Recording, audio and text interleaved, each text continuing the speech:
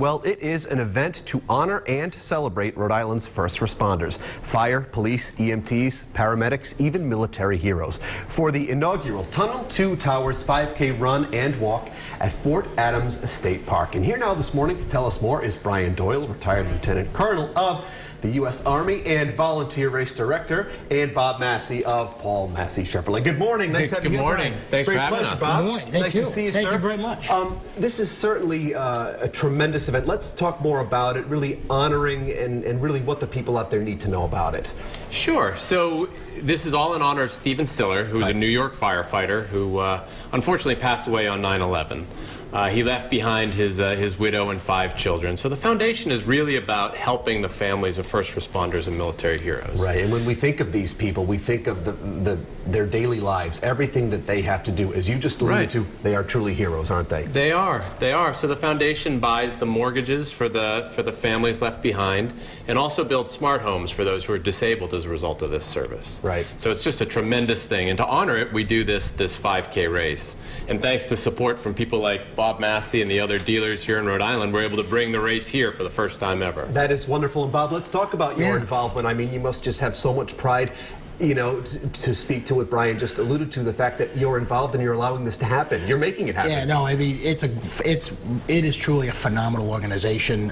We just had a gala last month. Just seeing the people involved, you can't help but get signed on and truly get fired up. How did you first become aware of this? GMC sponsors it on a more national level, and it came about 3-4 years ago, and we really didn't have anything come up.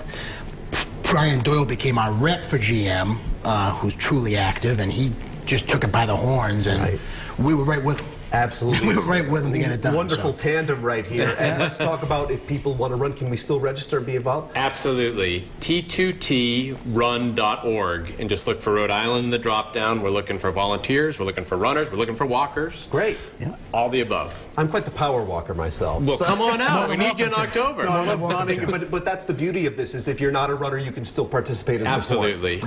And it's about showing your support for the firefighters and policemen and military heroes who are going to be there. Sure. And, yeah, all the people we can get. Do we need volunteers as well? We do. We need lots of the first time ever, so we're starting from scratch. And if they go to that same website, can they? They can sign up as a volunteer. And how about this right here? I mean, how proud? First of all, who doesn't love a giant check, ladies and gentlemen, right there? I'm just wondering, it's taking up the whole shot, where the ATM machine is that we can deposit. Absolutely. Absolutely.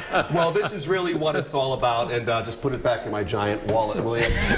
Thank you so much for being here. Thank you for having us. With this, because it's a wonderful, Thank you for wonderful having thing. us again. And Thank Bob, always a pleasure working with Paul Massey, and extend our thanks and hellos to everyone over there. Much appreciated. All right, gentlemen, best of luck with this. If you would like even more information on this extremely important run and walk, you guys, it really is a beautiful event. You can get it all. We'll have a link at rhodeshow.com.